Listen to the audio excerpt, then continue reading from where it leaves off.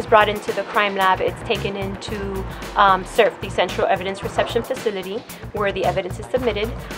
It's then routed to the Firearm and Toolmark unit. Depending on what the request is, it may be routed to an examiner. Here I'd be working on the firearm to determine its operability. I'm going to function test it.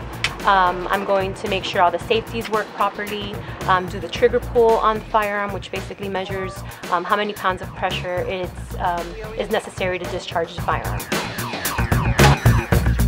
When I'm going to test fire a weapon into the shoot tank, I'm going to load no more than 2 rounds into my magazine.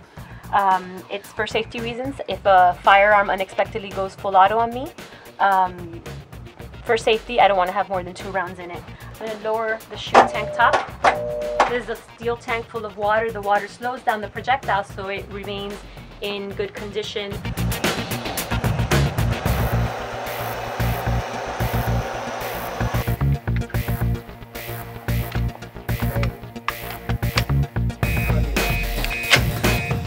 Ready? Firing. Firing.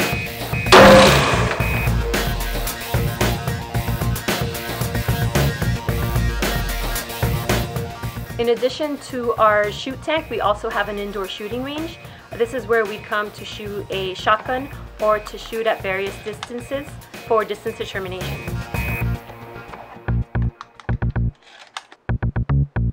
Firing.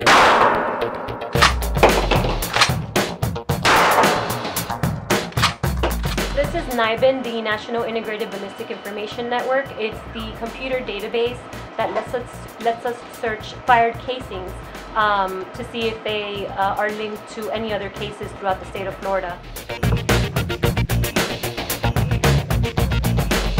Well, right now we're in the firearms reference collection at the Miami-Dade Crime Lab's Firearm and Toolmark unit, and we have about 3,000 weapons in our collection. When the department gains custody of a firearm, depending on what it's for, eventually the firearm may or may not be destroyed. So before the property and evidence section is going to do that, the crime lab can decide if they want any firearms for our collection. When that's the case, it could be because the firearm is very rare and we want it for our collection for either training purposes or reference purposes. But also we want common firearms that we're more likely to see in casework. This is a Colt rifle. It's an AR-15 type. So we often see that this is referred to as an assault rifle. In reality, we rarely come across full auto firearms. Being full auto is what would actually make it an assault rifle, or select fire, meaning you can have the option to choose full auto or semi-automatic. So few of the firearms we come across are actually full auto. However, they are still often referred to as assault rifles because of the look that they have and because this is a pretty recognizable AR-15 type. Thanks for joining us here at the Firearm and Toolmark unit of the Crime Lab.